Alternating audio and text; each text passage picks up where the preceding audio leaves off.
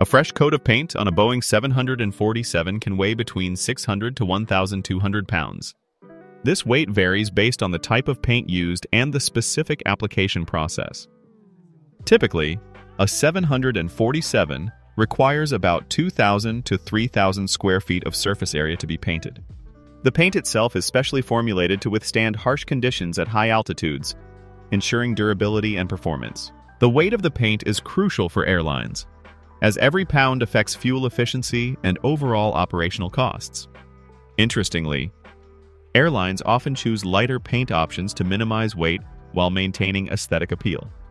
Regular maintenance and repainting are essential, as worn paint can lead to increased drag, further impacting fuel consumption. In summary, while the weight of paint may seem minor, it plays a significant role in aviation efficiency and cost-effectiveness. Understanding this aspect helps airlines make informed decisions about their fleet maintenance.